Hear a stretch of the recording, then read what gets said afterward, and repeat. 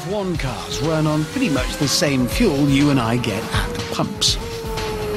But petrol is petrol and it's highly flammable. That's the point of the stuff. In races, F1 cars must now carry all their fuel from the start.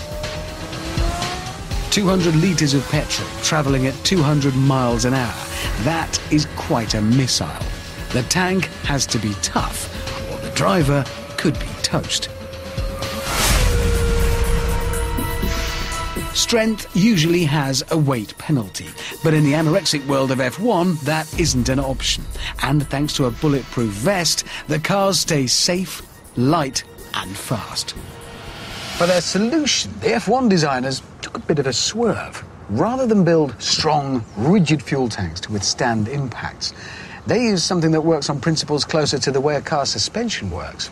A bit of give.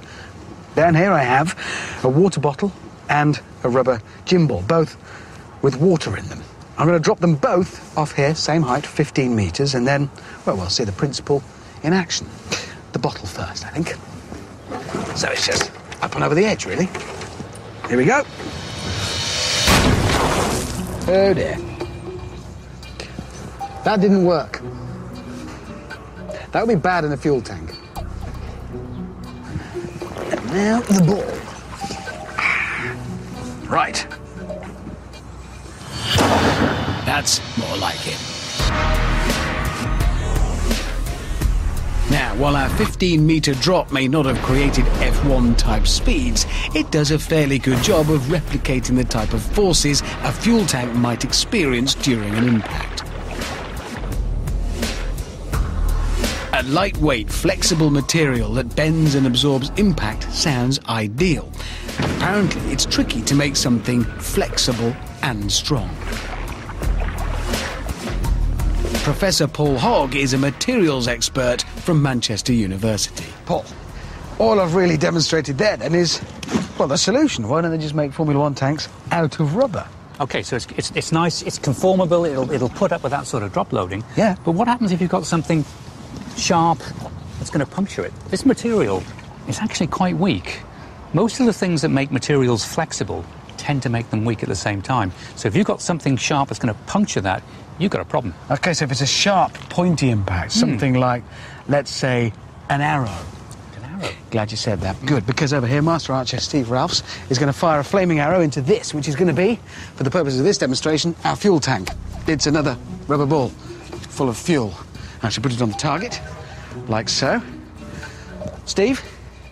And because our rubber ball has several litres of petrol in it, and we're about to shoot it with a flaming arrow, we thought it best if we had the local fire brigade sort of on standby. They have a lot of flaming arrow-related fires in Lancashire, apparently. Steve, you reckon you can put a flaming arrow in there from about here? You can, but try. OK. If you watch Formula One, you'll know this is exactly the kind of thing that can happen in a racing situation. We are flaming.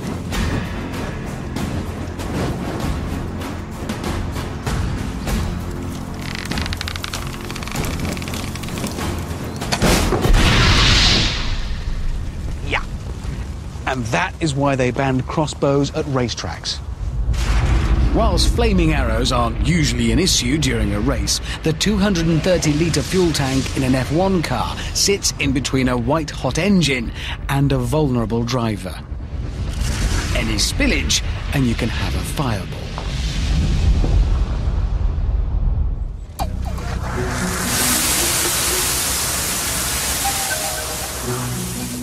Possibly overkill there.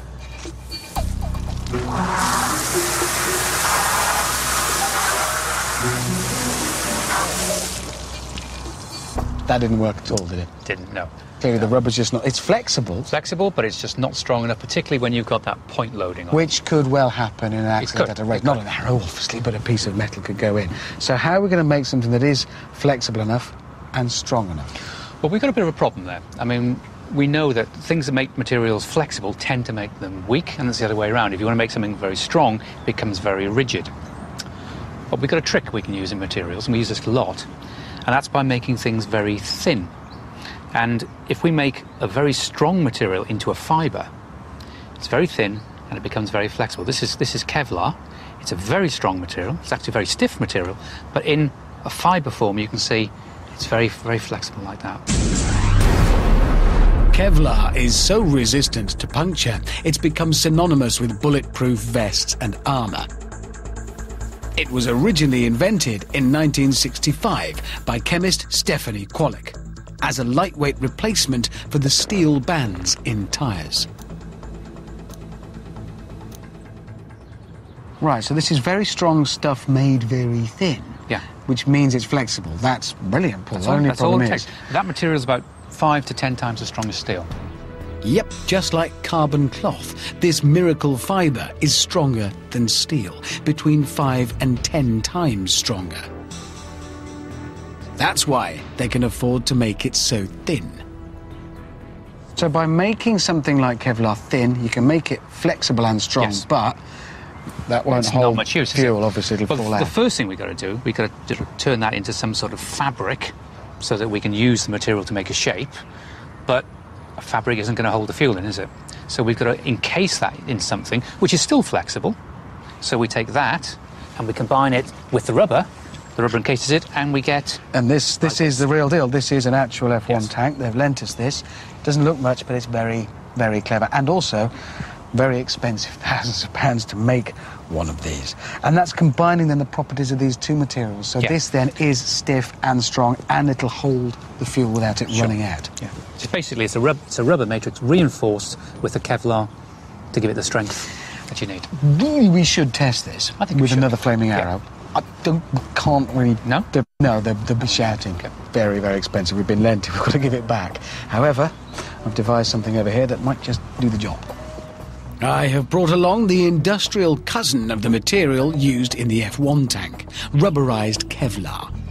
This is the stuff, so this is the Kevlar fibre inside. It's making it strong. And this is the rubber in it, and it's still nice flexible, but very, very strong, combining the properties of the two materials.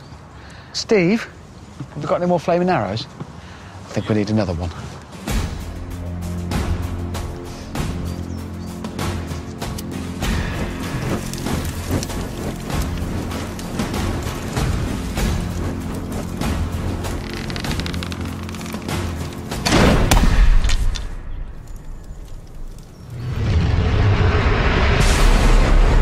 Even though it visibly deforms the rubber, the arrow can't pierce the Kevlar. The bag is never punctured, the fuel never leaks, and the driver is safe.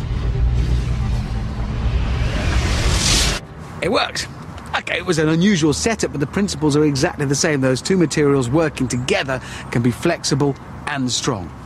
Most importantly, my fuel is safe in that rubber ball, because it's quite expensive.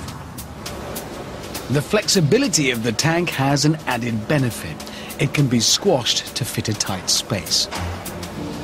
And I get to enjoy the spectacle of two highly trained engineers using talcum powder to help post the crushed tank through the slot in the frame. The integrity of a stiff, strong frame would be ruined if you had to cut a big hole in it for your fuel tank. If you need a hand at any time, just ask me, I'm here. For the more technical bits, obviously. So there you have it, F1's dirty little secret, talcum powder. Easy.